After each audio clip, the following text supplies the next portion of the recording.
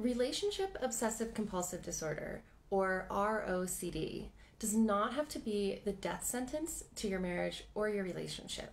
There are ways to effectively treat relationship OCD, and there are even things that you can do yourself, totally on your own, that can make it so much better and really reduce the impact that the symptoms of ROCD has on your relationship. That's what we're talking about today, guys.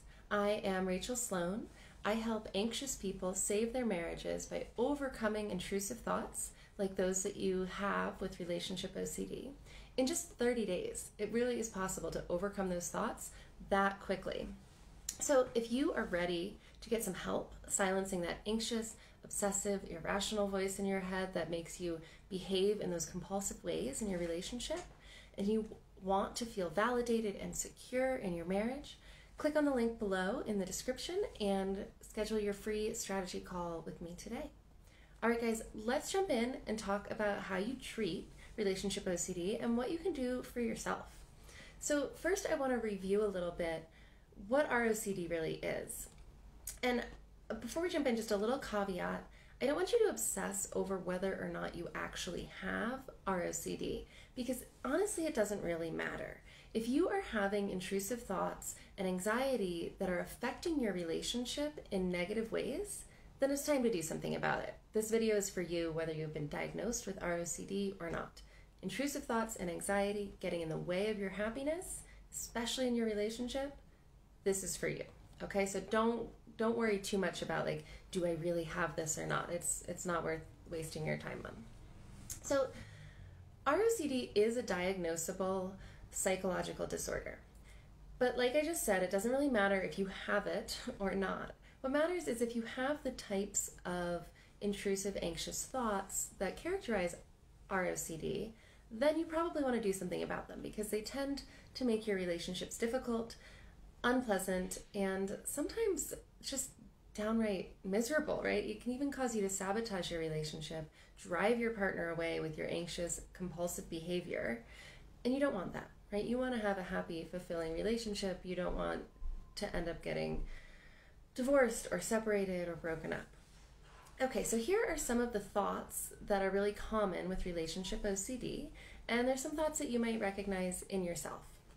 You might worry that you're not good enough for your partner, or you might question whether or not you really love them. You might do both of those things at the same time, as odd as that sounds. You might worry that you're not good enough for them and that you don't really love them.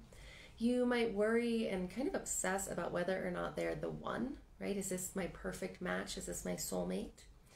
You'll be constantly seeking evidence of like true love or perfect love. You will compare your relationship to others and your partner to others and yourself to other people and other relationships. You might find yourself like overanalyzing or obsessing about like the details and like the small little things in your relationship and trying to decide like what they mean. Like, does it mean that he's the right one? Does it mean we should break up? Does it mean he's going to leave me? Right? Every like little nuance and thing he does or says. And you might find yourself creating rules for your partner and then getting really upset when your partner doesn't follow them. And this is something we tend to do so much when we're anxious in relationships, you guys. And it's funny because usually we create these rules and we don't even tell our partner, right? Like we have this whole manual in our brain of how our partner is supposed to act in our relationship, but they don't have that rule book. They don't have that list of like shoulds and shouldn'ts. They don't know, and then we freak out and get mad when they don't follow it perfectly. Right? This is such a common thing. So if you are noticing any of these thoughts in yourself, then that might mean you want to do something about these thoughts, because these intrusive, anxious, obsessive thoughts get in the way of you having a happy relationship, of you feeling validated and secure in your relationship. So what do? How do we get rid of them?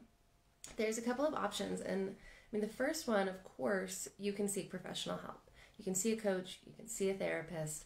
This is what I do with my clients, is help them overcome these thoughts so that they can enjoy and really create the kind of marriage or relationship that they want. A lot of therapists will use cognitive behavioral techniques. There's a lot of great thought work techniques and NLP. There's a lot of different ways to go at managing and wrangling these intrusive and anxious thoughts. So seeking professional help, definitely an option, and one. The thing about getting help with these kinds of things is that you'll get results more quickly. You can tackle things to some extent on your own, but having that guidance, having that professional kind of leading you through a proven set of techniques that works will get you there so much faster and save you so much pain in your relationship on the way. But that doesn't mean there's nothing you can do. So what can you do? So if you're working on your own, or even if you are working with a therapist, you can still be spending some of your own time learning to manage your own thoughts and get control of those anxious, intrusive relationship OCD thoughts. So step one, if you're working on your own, is to start acknowledging and exploring how do these thoughts affect your relationship. So thoughts lead to feelings, and feelings are just physical sensations in your body. That's all an emotion is. That's all anxiety is. So you have a thought. The thought creates a set of physical sensations in your body that you might recognize as anxiety. That anxiety leads you to take certain actions. It's what drives some of these compulsive behaviors you might notice, the overanalyzing, the obsessing, this listing of rules, right? The worrying, you might catch yourself analyzing everything your partner does and says and giving them the ninth degree when they come home, right? All of these behaviors flow from that feeling, that emotion, that anxiety. And what that leads to then are the results you get in your relationship, which is often an uncomfortable, awkward, mistrustful relationship that just circles back and gives you more and more anxiety. So if you don't like the way your relationship looks, if you don't like the way you feel in your relationship, you've got to start at the beginning. You've got to go back and change the thoughts that are creating the feeling of anxiety. Most people, most of us, want to jump in and change our actions. We want to stop behaving a certain way in a relationship to make things better. And this makes perfect sense, right? Because it's those actions you take, it's those behaviors in that relationship that are leading to the result of an unhappy marriage, of an uncomfortable romance, of a mistrustful relationship. So of course you want to go in and change the action to get a different result, but it just doesn't work. You'll find yourself struggling and fighting to change those behaviors because the behaviors aren't just a conscious choice to act crazy or jealous or obsessive or anxious or worried. They are flowing from the way you feel. So as long as you feel that anxiety, those behaviors are naturally going to flow from that. So you've got to change the feeling of anxiety to change the behaviors. And the way that you change the feeling is to change the underlying thought. So I would just encourage you, you always have to find the thought that is leading to the anxiety, that is leading to the negative behaviors in your relationship, that is leading to the unhappy marriage. So we always start with the thought. And so one thing to do, the first thing to do, is understand what that thought is. And this might take some digging because we have a lot of thoughts. But there's one underlying thought that's leading to your anxiety in this moment. And that's always true in your relationship. So analyzing your own thoughts, finding that thought, and then once you recognize that it's there, you see how it's creating the anxiety, you see the way that's playing out in your relationship, once you understand that, ask yourself a simple question. How would I like to think and feel instead? And if you're not sure, think about how you'd like to act instead. And what would you need to think and feel in order to act that way, in order for those actions to naturally flow from your thoughts and feelings? So if you did think and feel the way you'd like to, even if it doesn't seem possible to you, how would your actions change? How would the results change? How would your relationship be different? So usually, for most of us, the way we'd like to think and feel when we're feeling anxious is dramatically different, right? We might have a thought I'm not good enough for her. And that's the thought making you anxious and making you act out in your relationship. If that's the thought, I'm not good enough for her, you might want to think, I am amazing and she is so lucky to be with me, right? That would make you feel really good and really confident, and you would behave differently in your relationship. But that thought is probably not accessible to you. If you really believe right now, I am not good enough for her, you're not just going to be able to start telling yourself you're amazing and incredible and she's so lucky to be with you, because your brain is smarter than that. It's not going to buy it. It's too big of a jump.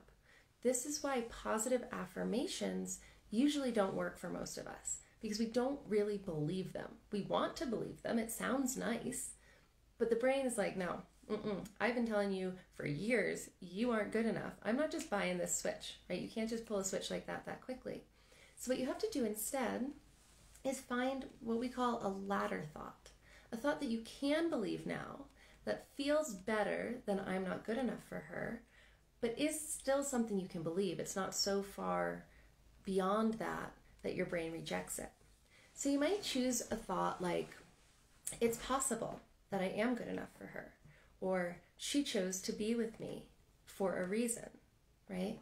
Some people tell me I'm good enough to be with her, right? You have to choose a thought that's like way less like beautiful and dramatic and satisfying than the positive affirmation, like dream thought you'd like to get to. You've got to choose one that's believable now and just doesn't make you feel quite as anxious and awful as I'm definitely not good enough for her. So it's super simple. You pick that ladder thought, you pick a thought that's a little better, doesn't make you so anxious, you practice the heck out of it. I mean, like, tell it to yourself over and over and over and over, much like you would use a positive affirmation. And don't just do it when you're feeling anxious about the relationship. Do it in between. Set a timer on your phone. Practice this thought over and over and over. Because what you want to do is create a new neural pathway in your brain. Because your default that you always go to is, I'm not good enough, or maybe he's not the one, right? Whatever your worried thought is in this relationship, you have practiced it so much, you have this really well-worn pathway in your brain. And so what you're trying to do now is create an alternate pathway, but you have got to like run the road grader down that pathway over and over until it gets smooth enough for your brain to want to take that just as easily, or eventually more easily, than it takes the default pathway it has right now, the worried thought. So that the way you do that, the way you make that new neural pathway, is to intentionally practice your new thought over and over and over again until it starts to become the default. And at first, this will just feel like repetition. It won't feel a whole lot better, but the more you do it, you'll notice a subtle shift in your emotional state, a subtle shift away from anxiety towards a more positive feeling. And you just keep going. Once that thought is kind of ingrained, can you pick a thought that's slightly more positive yet, right? So this is what I would recommend you do if you're working on your own. Get to know the thoughts creating the anxiety. Don't worry about the actions you're taking in your relationship. Don't worry about changing your behavior. Focus on what you're thinking and how you're feeling, and start to make your changes there. That is where you are going to see a real impact, because once your thought shifts and you start to feel less anxious, you will naturally act differently, and it will all flow really easily.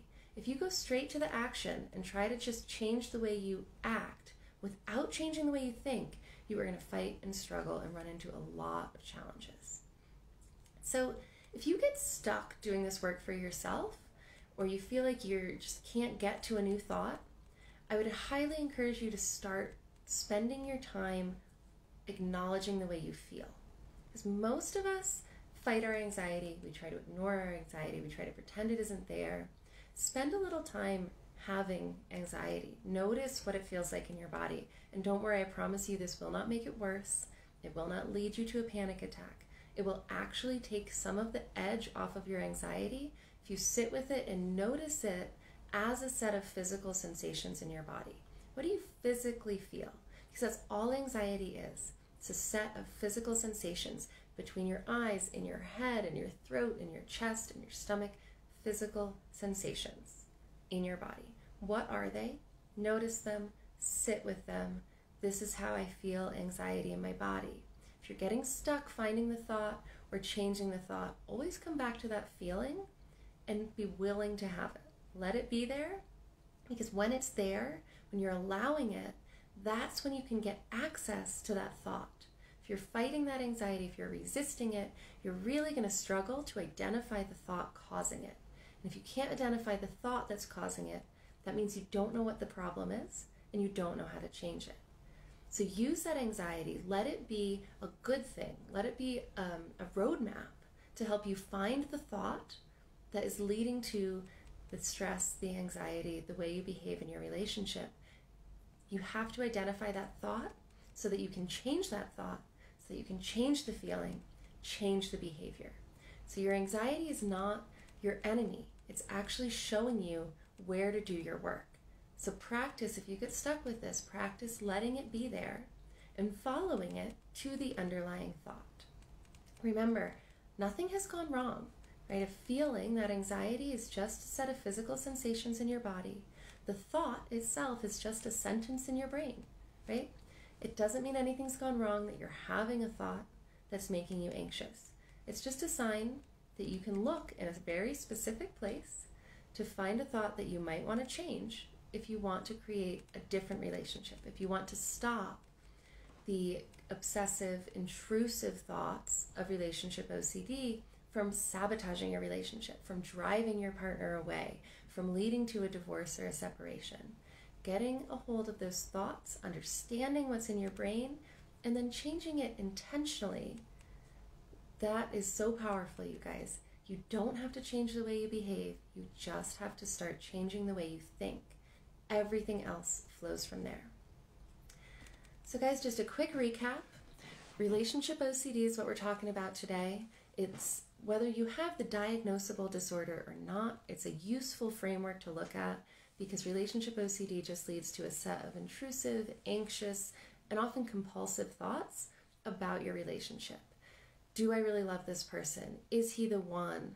I'm not good enough for her, right? This leads you to analyze and compare yourself and your relationship to others.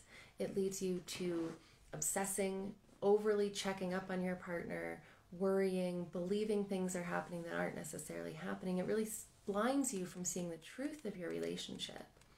So if you're suffering from any of these intrusive thoughts, the way to overcome them is to get really curious about them, identify the thought causing the anxiety, leading to all of these behaviors, and then go in and intentionally choose another thought to practice instead, to practice on purpose, that leads you to feel the way you want to feel. And for those of you who are joining us later, if you would like some help silencing these intrusive thoughts and get over this relationship OCD, over this relationship anxiety quickly so that you can feel secure and validated in your marriage or relationship, click the link below and schedule a strategy call with me today, because this is something that I help my clients with all the time, and I promise no matter how intrusive or difficult those thoughts are, you can overcome them in just 30 days, 1 month.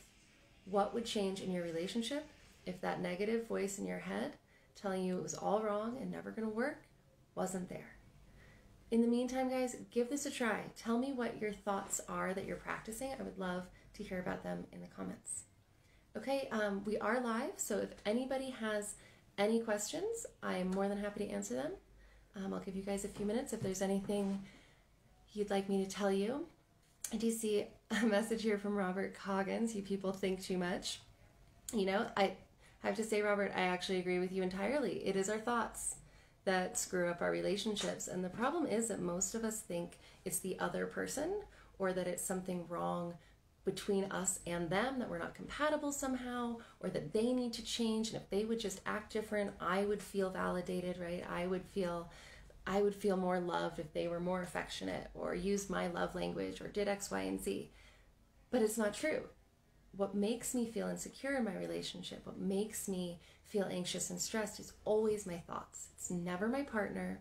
It's never the dynamic. It's never the relationship itself. So yeah, Robert, I totally agree. It is thinking too much that leads to screwed up relationships. But the good thing is we can overcome this. This is something we are all capable of getting control of our thoughts and our feelings, of managing our minds, of learning to think and feel the way we want on purpose. And it's that overthinking that does us in. And one thing I do want to say for anyone who's like, oh my gosh, I think too much, it's no wonder my relationships are screwed up, right? Like Robert just wrote. It's not your fault either that you're thinking too much, right? These thought patterns, these anxious, intrusive thought patterns have been put there. Like throughout your whole life, they've come in from well-meaning parents, come in from your friends, from social media, from television, from movies, from books, right? There's all these patterns of thinking, all of these beliefs about what a relationship should be, what love looks like. All of these ideas, all of these beliefs are just fed into our brains from the time we're little kids. So of course we latch on to some of them. Of course we practice some of them. And so we hear these thoughts, we get fed them, and then our brain's like, oh, I like that thought. Don't ask me why, because usually these thoughts don't feel good. But our brain believes they're true, and so it tells it to us over and over again. And it's kind of like we're self-indoctrinating, right? We hear this thought, we hear this belief, maybe from a couple places, but then we're the ones perpetuating it in our own minds by practicing it over and over. Well, is he the one? There's a perfect person for everyone. I know there's a soulmate out there. How do I know if this is mine? Maybe this isn't mine, right? We get on these spiraling thoughts that just solidify that belief. So it is always really our own thinking, our own brains that are leading us down this path and kind of perpetuating these beliefs that aren't helpful, that are leading us into these screwed up relationships, making us feel uncomfortable, insecure, and anxious in those relationships. So yes, it is thinking too much. And what we are going to do, well, what I do with my clients and what I'm going to do in these Facebook Lives and on my YouTube channel is help you guys learn to manage your minds and get control of those thoughts so that you don't think in a way that leads to a screwed up relationship. All right, guys, I hope this was helpful. I'd love to hear the comments, and I look forward to seeing you this evening.